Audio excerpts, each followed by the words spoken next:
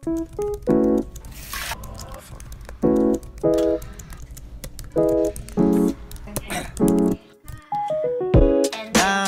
yeah.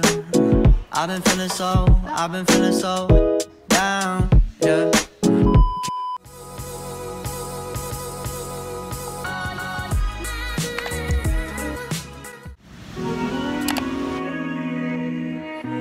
Hey guys! What's up? Good morning. Wait lang, ang hirap itayo. Ay! Ang hirap itayo nung cam. Ayan, so guys, good morning. Just woke up. And for today's video, today is Saturday morning and mag-vlog ako until Sunday night para mapakita ko sa inyo how my day looks like as a working student. So, parang vlog na to is paano ko ba binabalance yung time ko, ganyan. Kasi Saturday and Sunday, I am in a full-time work and also nag-aaral din ako spare time. Kung may absent student or may extra time ako. So, ayun lang naman yung vlog today. Mag-get ready lang muna ako.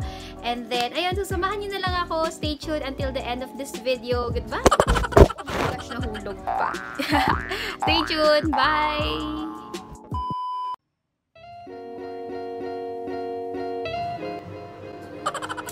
Hi! Get ready! Maghilamos na muna ako. Kasi bagong gising pa ako. May itsura ko.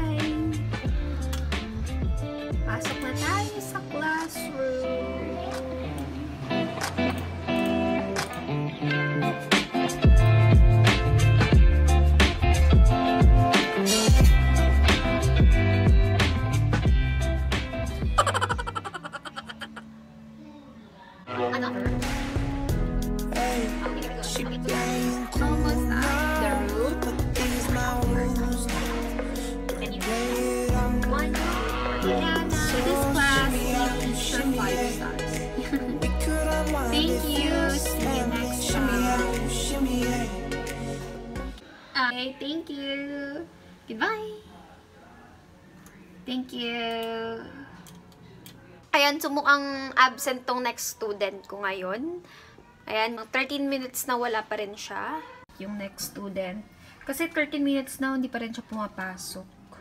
Waiting pa rin tayo. So, ngayon, habang walang student or absent, napakita ko sa inyo kanina, is naisipan ko mag-vlog kasi why not, diba? Habang absent. So, para may ginagawa din ako, imbis na nag-phone lang or nag-scroll lang social media. So, I decided to share to you or talk to you guys about sa time management. Kasi marami rin katanong sa akin kung paano ko ba nasasabay yung YouTube, yung work ko, and then also yung ACAD. So, sagot ko dyan is, actually, paano nga ba? Paano nga ba? Hindi, ganito kasi ginagawa ko. For me, know your priority muna. So, sa tatlo ba yun? Sa tatlong task kong yun, ano nga ba yung pinaka-priority mo? So, para sa mga working student, ikaw, ano ba yung priority mo? Syempre, yung studies mo. Kaya ka nga nag-work para magkaroon ka ng allowance or tuition fee, di ba? Usually, gano'n naman talaga kung bakit tayo nag-work kasi para sa better future. So, for us, na working student, alam kong priority dapat natin yung studies. So, ang ginagawa ko is nag-off ako at least 3 days sa buong week. Kunyari, eto, may 7 days in a week. May off ako at least 2 or 3 days para sa ACADS lang. As in, buong araw, puro ACADS lang. Wala akong work para mapag-focus ako. Kasi ang hirap naman nun, for example, ako, kunyari, scholar ako sa school, ganyan. And then, nawala yung scholarship ko dahil sa part-time ko. Kaya, ayun, parang do your best pa rin sa ACADS kahit may work ka. Lalo na sa mga working student na nanonood dyan, priorities pa rin, priority pa rin yung school mo, ganyan. And then next is ngayong Saturday and Sunday, kasi Saturday and Sunday, maraming students sa ESL 'Diba? Kasi weekends, walang pasok yung mga adults, wala rin pasok yung mga bata. So, ibig sabihin, pag Saturday and Sunday, it's also my time para full-time din ako mag-work. So, 8 hours yung pinaka-minimum na work ko. So, from 12 noon hanggang 9 to 10 p.m. is mag-work ako. Kasi, sinusulat ko yung time din. Marami nagbubook, ganyan, weekends. So, ayun. So, meron na akong 4 days. 2 days of studies, 2 days of work. Tapos, the remaining 3 days naman, yung 2 araw na yun is dun ko tinatry ipagsama yung part-time and pag-aaral. So, mag-schedule ako sa work ko na ng 4 hours. Ayan, so 4 hours of work. Tapos yung remaining time nun is mag-aaral na ako. So, ganun lang naman. And then, last day is yung sa Friday. So, sa Friday naman, yun yung parang pahinga time ko, parang leisure time ko. Pwede ako mag-vlog doon, or pwede rin ako mag-edit ng video, kasi yung YouTube kasi parang work din siya, kasi maglalaan ka ng time para mag-edit, and then mag-isip ng content, magsalita sa camera, ganun. So, ayun lang naman kung paano ko minamanage yung time ko. Basta, ang gawin nyo lang, pag may binigay na task sa inyo sa school, is gawin nyo na agad, kasi ang hirap mag-cram, and then, para tapos na yung iniisip nyo sa subject na yon, ganon. So, parang do your best din na gawin na agad yung assigned task nyo sa school. So, ayun lang naman guys, yung ginagawa ko overall. Okay naman, as in, hindi naman ako nahihirapan. And sobrang laking tulong din nung work ko ngayon kasi ESL company ko is, yun yan, ACAD. So, flexible yung time. Pwede kang mamili ng time. Even though medyo mahirap dito kasi mahirap mag-cancel ng class. May penalty. Ganyan-ganyan. Pero ewan ko na lang sa ibang ESL company or sa ibang company nyo. Kunyari, call center kayo or fast food. Ganyan. So, di ko lang alam kung paano yung time nyo. Pero sa akin kasi, pwede akong mag-set ng time ko. By the way, pumasok na yung estudyante ko. So, ayan, nandyan na siya. Ayan. So, mamaya na ako makapag-chikan sa inyo. Bye! Bye muna. Pumasok na siya. See you. Hi tayo. Hi muna kayo. Char! Tagal ko mag-open ng cam. Teka lang, bebe boy. Hi! Good afternoon! Good afternoon! Okay, very good. One more time. Why don't we eat pizza? She playing cool now, but these my rules. Okay, So shimmy out, shimmy yeah. We could unwind if you and me. Shimmy out, shimmy yeah. 1, 2, or 3. Okay, okay. Okay, very good. Shall we clean up? So today is my break.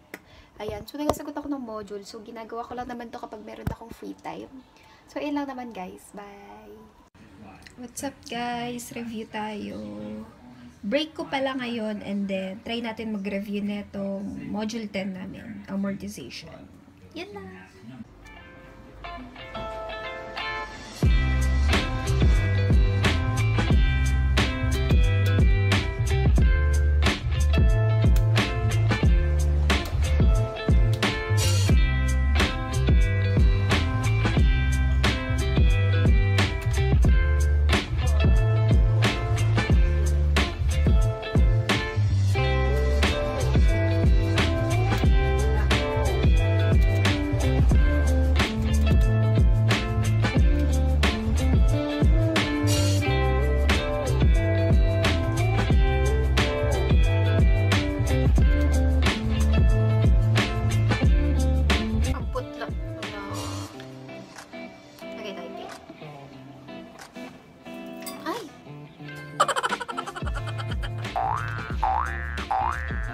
By the way, I'm using Beautints para sa mga class ko.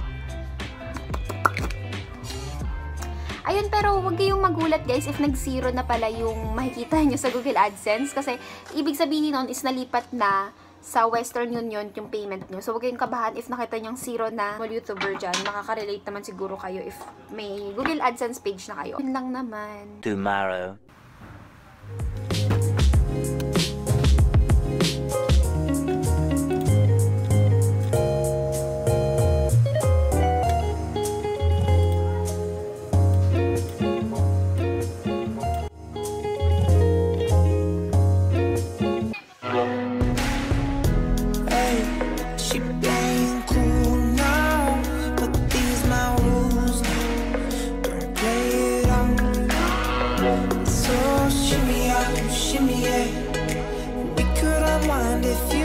What's this?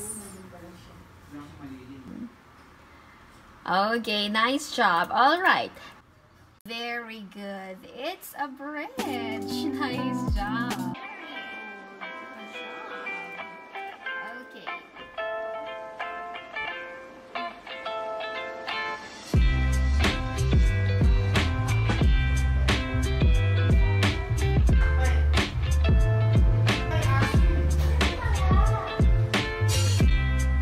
So this is the amount that is deposited now.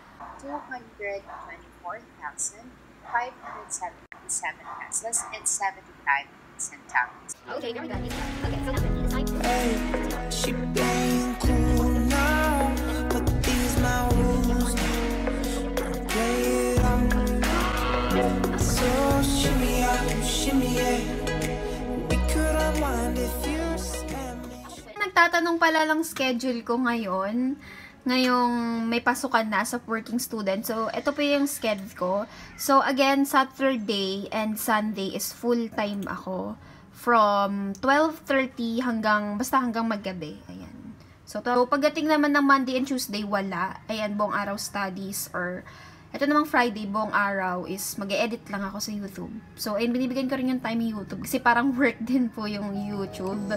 Vlog ako neto or mag-iisip ng content. And then, ayun, break ko na and then nag-type na lang ako nung marks. Ayan. Break time. So, usually, pag break time ko, it's either, wait lang, maingay po.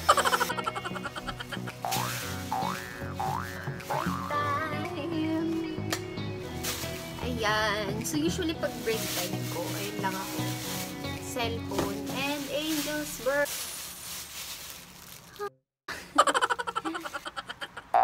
Alam, may narinig lang siyang plastic. Tingnan mo po, oh.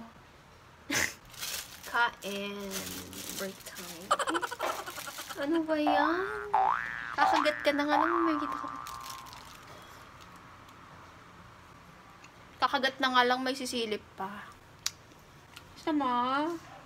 Da, asa ka. Sorry. Unang kagat, tinapay.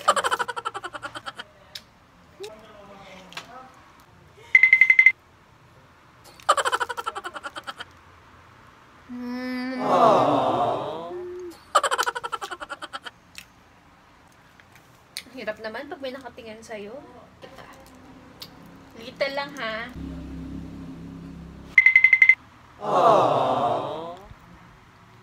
Yummy. Yummy. The power of lighting. Oh! Ano yun? Hala, mami. Clarky, tubig. Bakit? Nag-sneeze? Oo. Nag-sneeze lang naman eh. Kasi Clarky may cheese to eh. Bawal to sa'yo. Binigyan ko siya sobrang konti lang. Oh. Burger patty. Oh. Tapos cheese naman, parang naman. Ang liit lang na binigay ko eh. Kasi may cheese siya. Yun, nakakatakot mamaya. Kakatapos ko lang mag-IELTS.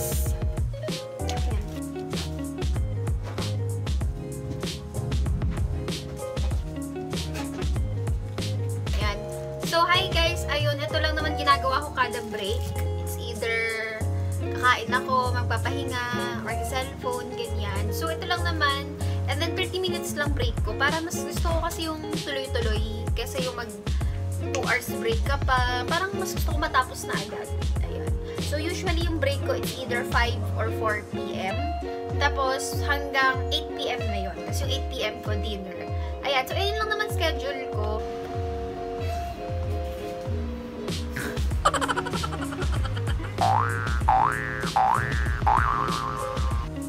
So, ayun guys. Matatapos na rin yung break ko. And then, mag-start na ulit ako. The night shift na yung sunod ko.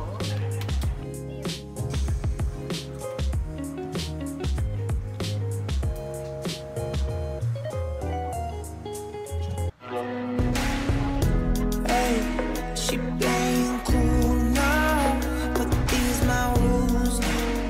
Don't play it on. So shimmy out, shimmy yeah. We could